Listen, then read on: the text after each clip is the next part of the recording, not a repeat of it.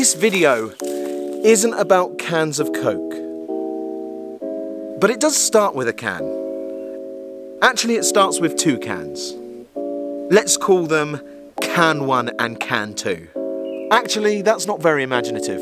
Let's call them Steve and Vince. Now, Steve and Vince are practically identical.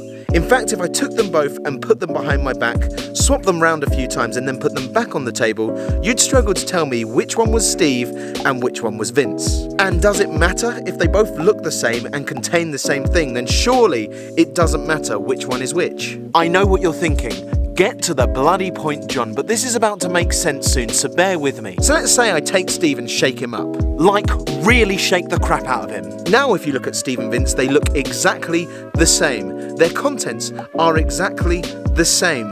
But the kinetic energy caused by swinging Steve around like someone who's making a cocktail has caused a reaction in him. There is no visual way of telling that Steve is any different to his usual self.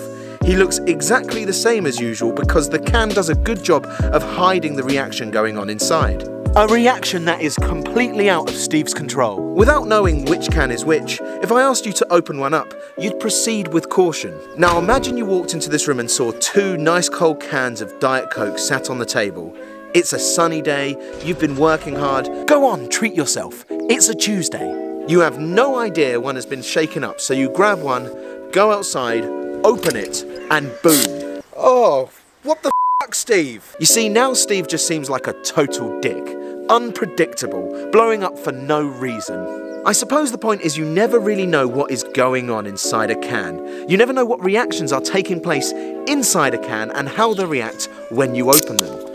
Sure, sometimes there are signs, a can could be scuffed or dented, you may have even seen one being dropped and you know that can needs to be handled with care. But sometimes it's not that obvious. A can look okay but be all shook up inside. So as a general rule of thumb, treat all cans with care. That way you can't go wrong. Also, it can't hurt if a can could let you know that it was all shook up.